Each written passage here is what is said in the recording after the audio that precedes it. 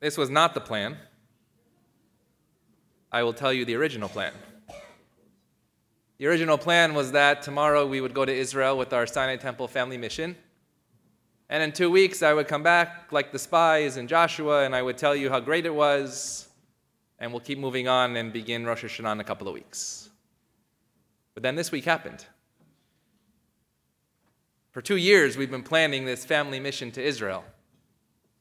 And when you plan a mission, you talk with a tour agent, and if you go on our website and you see the places that we're going to go, it's no surprise.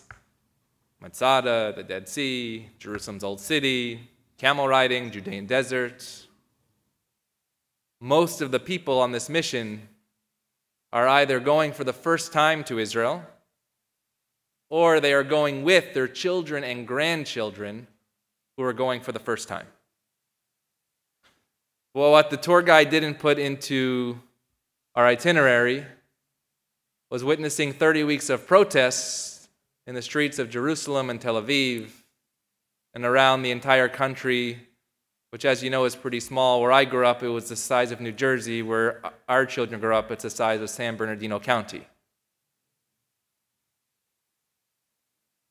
And so this week, as you all are probably aware, was the passing of the reasonableness bill, significantly curtailing the powers of Israel's Supreme Court.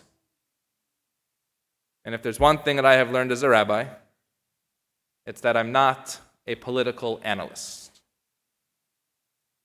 But I do hope that sometime after Shabbat, you, if you have not already, not simply read a statement that we put out by Sinai Temple or many other, if not all, Jewish organizations this past week, but dive into the information that we provided for you, podcasts and articles and writings of scholars, so that you can dig deep into what these two confusing words of judicial reform really mean.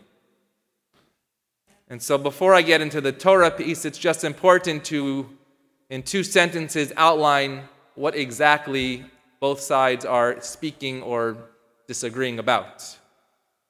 In brief, those who would like to see judicial reform argue that this legislative change makes Israel's checks and balances equivalent to other Western democracies and promotes democratic values.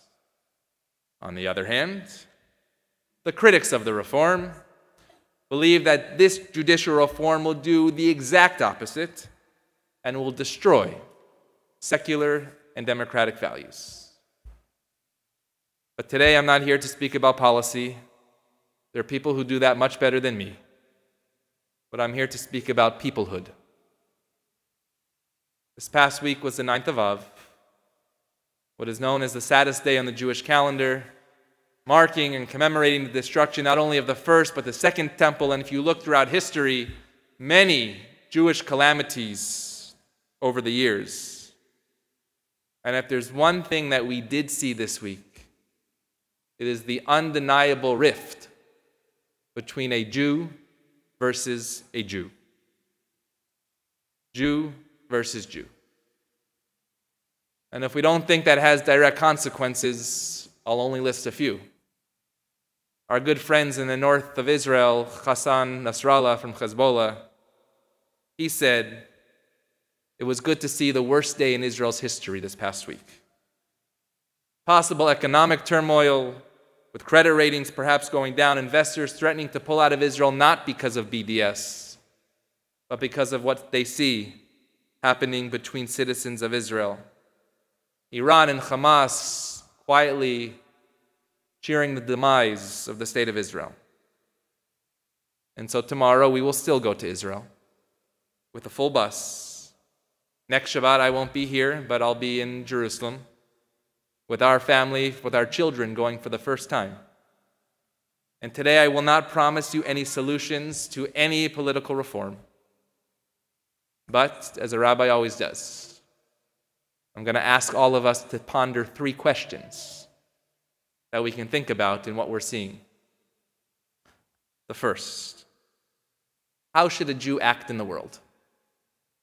There was a book written by Elie Wiesel, the Holocaust survivor, in 1976, and it was called A Jew Today.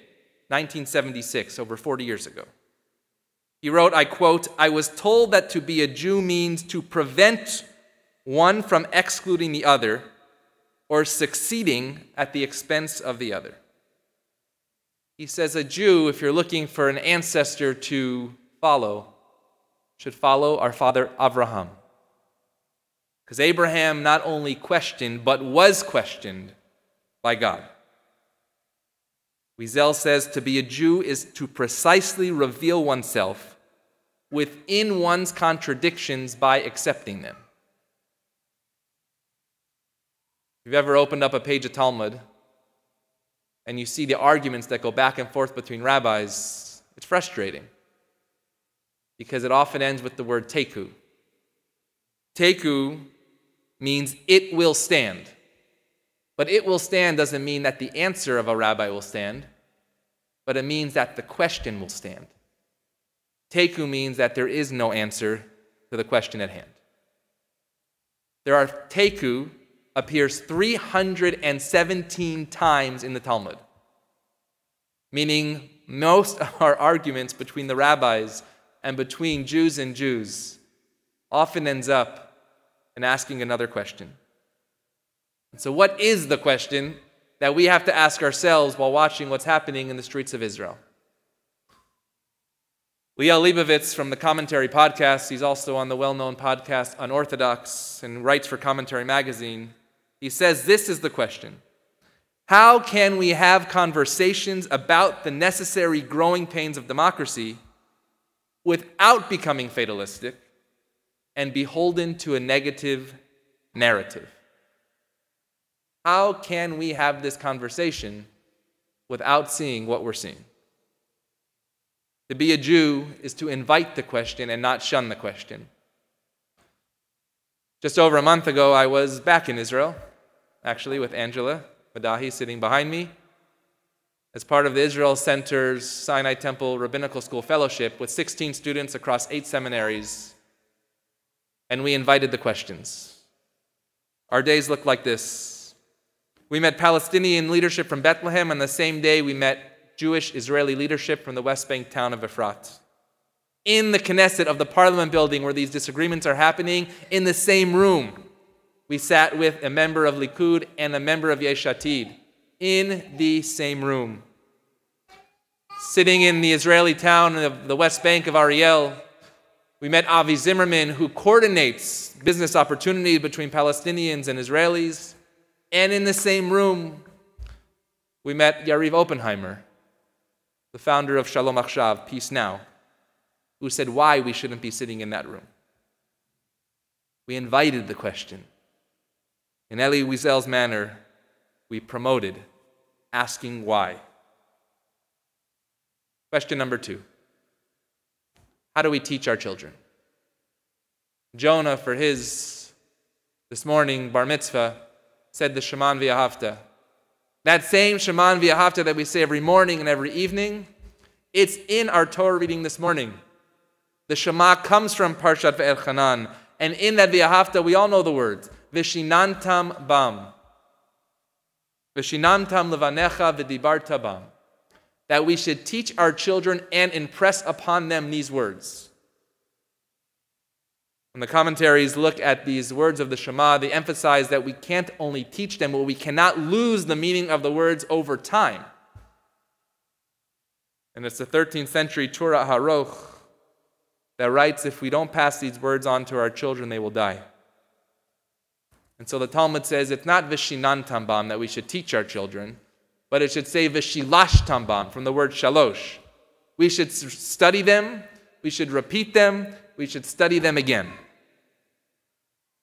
Because when we do that, it will lead to action.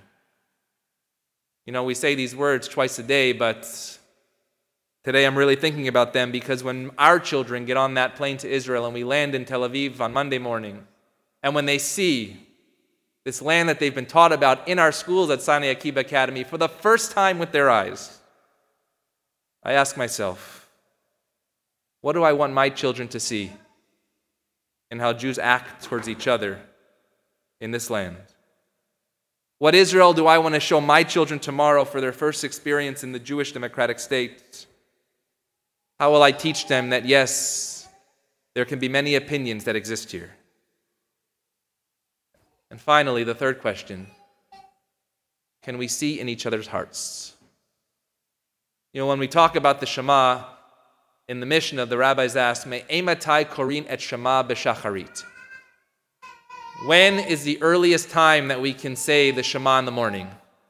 And of course, there's lots of opinions. But one that I think is applicable to this conversation, the answer is Mishi Yakir ben Tchelet Ulalavan.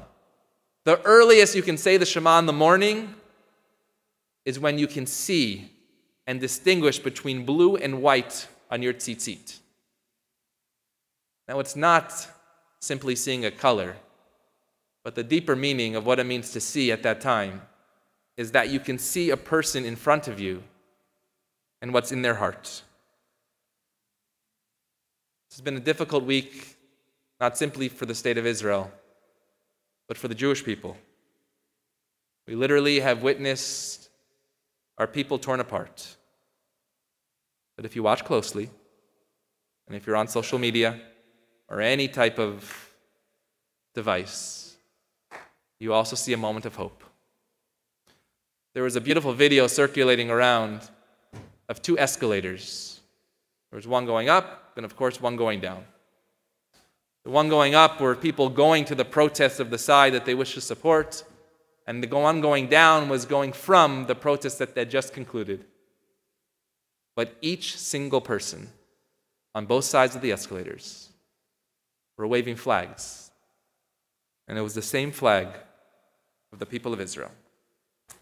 And a caption under that picture reads, I quote, "The path forward is unity, not uniformity." The path forward is unity, not uniformity.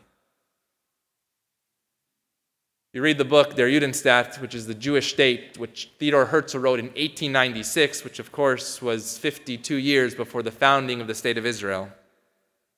Towards the end of that book, there's a section, just a very small paragraph, and it's called The Flag. Herzl writes, "We have no flag, and we need one. If we desire to lead many people, we must raise a symbol above our heads." And so tomorrow morning, the plan stays the same. We'll go to LAX, and we'll get on an El Al airplane. What I'm going to point out to my children is not what seat number we're in. But before we get on that plane, they're going to look at the tail.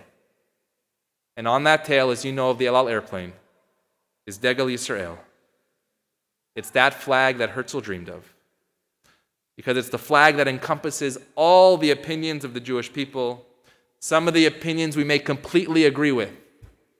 And it's okay because some of those opinions we may completely disagree with.